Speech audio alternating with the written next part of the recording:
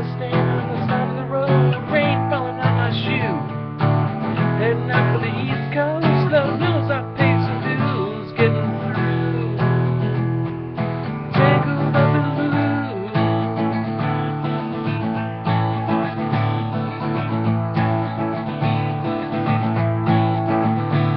She was married when we first met, soon to be divorced. I helped her out of the jam, I guess, but he used a little too much force.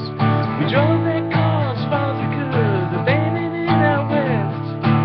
Split it up on dark sad nights, going green it was best. And she turned around and looked at me as I was walking away. I heard her say over my shoulder, we'll meet again someday on the avenue. Tangled up in blue.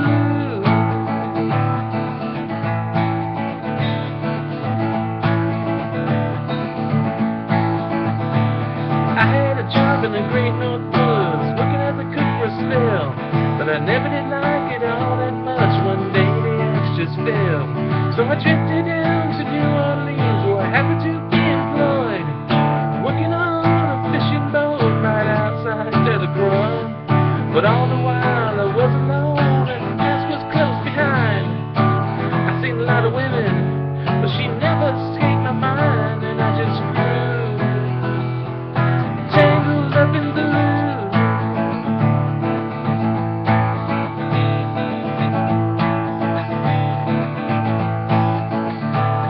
She was working in a topless place, and I stopped in for a beer. I just stepped out of the close to face in a spotlight so clear. Later on, when the crowd bent down, I was just about to do the same. And then she looked on the back of my chest, said to me, "Don't I know your name?" I muttered something underneath my breath. She studied the lines on my face. I must admit I felt a little uneasy when she bent down to tie the laces of my shoe. Tangled up in blue.